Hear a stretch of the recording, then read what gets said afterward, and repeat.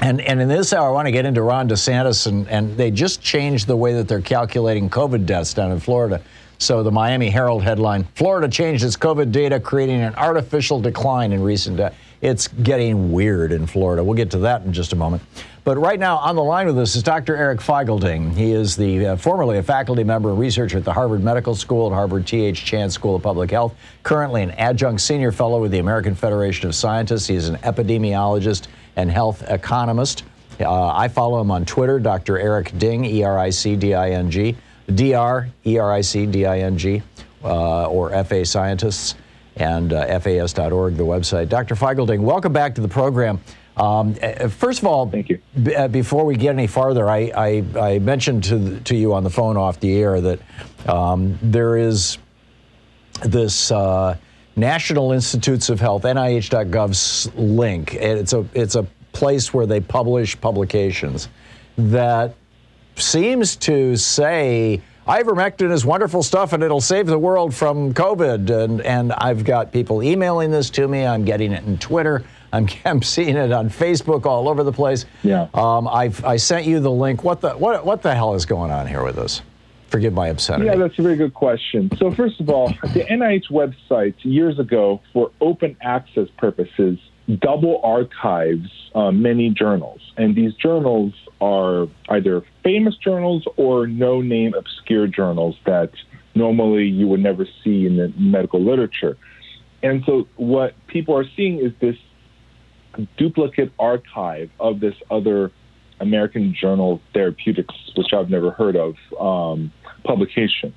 And that's what they're seeing. It's not like a NIH study. It's not NIH endorsed. It's just a duplicate archive for open, free access purposes that the government instituted years ago. But also the problem with the meta-analysis is, A, it doesn't include the largest, newest randomized trial, I would call the Together Again trial, and it includes one of the fraudulent studies, the El-Ghazar study from Egypt, which found like basically 90% efficacy, which, by the way, in the world of drugs, nothing is 90% efficacy. Only vaccines are, and the vaccine's not exactly like a traditional drug. So it includes that. Basically, some people are saying outright fraudulent study. You can go read about it if you search the El-Ghazar fraudulent study. And they included that study. So if you include that fraudulent study, of course, it swings it down to the beneficial range.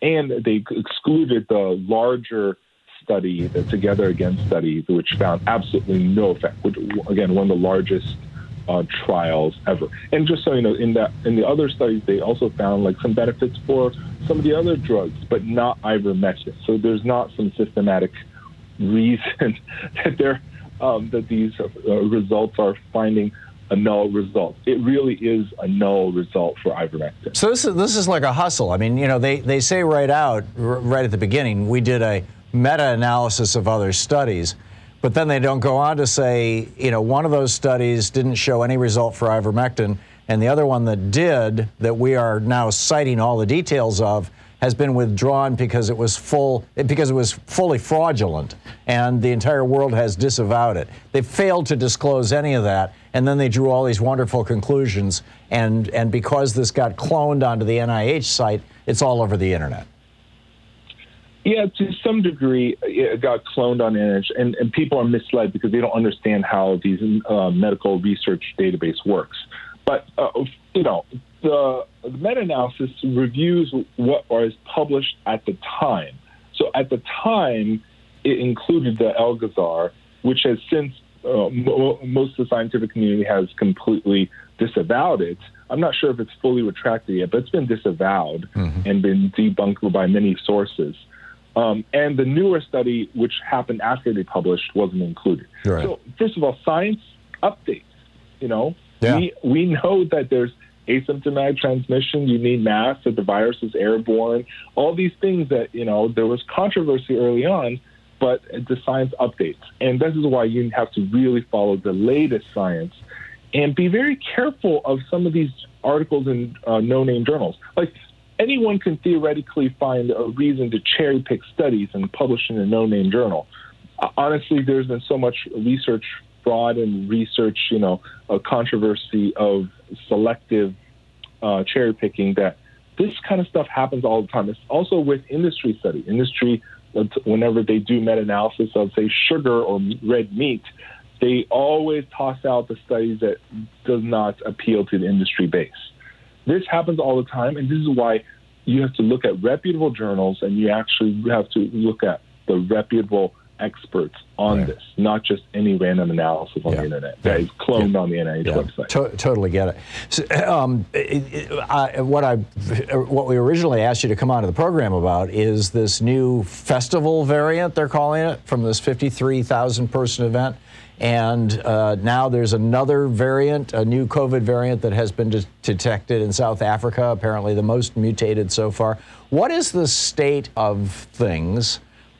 Is there any risk, given that this is a SARS virus, that it could at some point mutate to resemble the lethality, the potential to kill of the original SARS virus that, as I recall, was around 50% fatal, or the MERS virus, the Middle Eastern respiratory syndrome virus, that is also a SARS virus that is, as I recall, in the 20% range. Correct me if I'm wrong on any of my memory here. Right.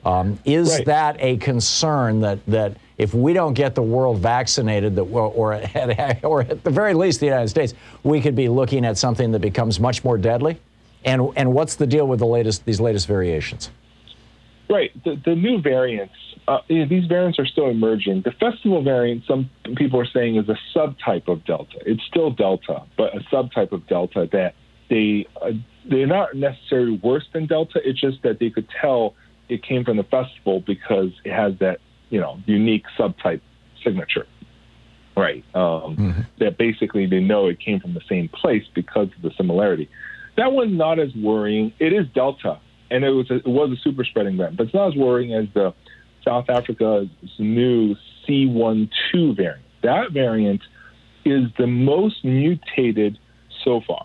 Basically, of all the variants, this is the most genetically distant from Wuhan 1.0 strain.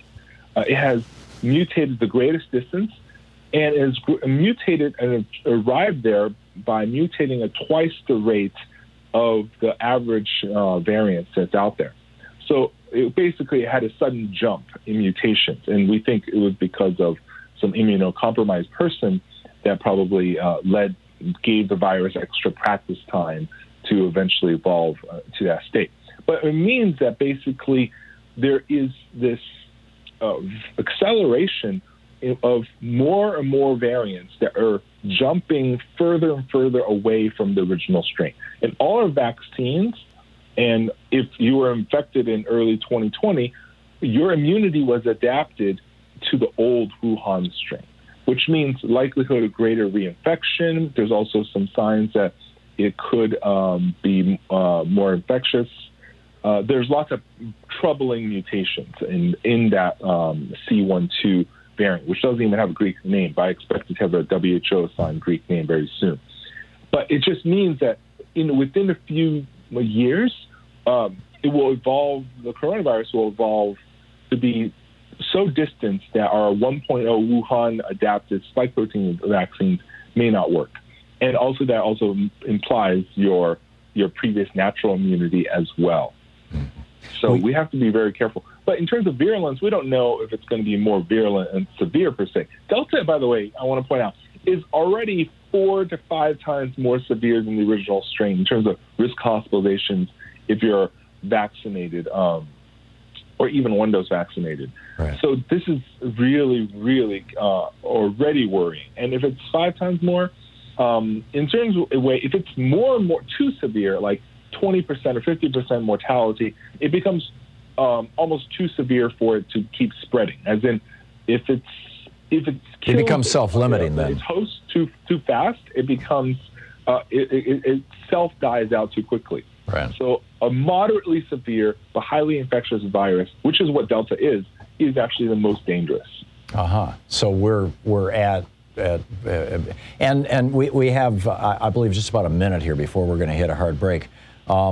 How goes the work that you're seeing in the science with regard to adapting the vaccines to these new viruses, and or is this just going to be the new normal, what we have right now?